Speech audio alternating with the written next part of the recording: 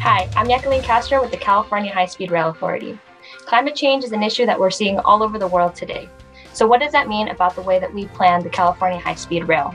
We have with us today our climate analyst, Annika Ragsdale, and she looks at climate conditions and helps our team plan for the unexpected.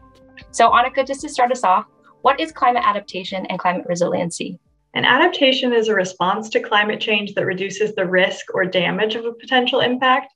So, for example, this could be a planning decision like avoiding a hazardous area or a change in design to account for the future climate. And resilience or resiliency is the ability to successfully plan for and recover from adverse events. And these could be adverse events of any type. So it could be a storm, wildfire, heat wave, or another event driven by climate change. So Annika, what are we doing at HSR today to plan for climate change? California High-Speed Rail is doing a lot to reduce the impacts of climate change by building a sustainable system that will reduce greenhouse gas emissions.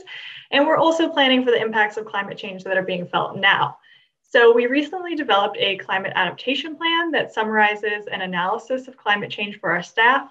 And we've identified adaptation responses that we've applied or could apply in the future to make our system more resilient and ready for the future. So why do you think it's so important to plan for climate change? And is this now standard for infrastructure projects? I think it's important for the authority to think about climate change because we're building a critical system for the state, which is going to serve a lot of people.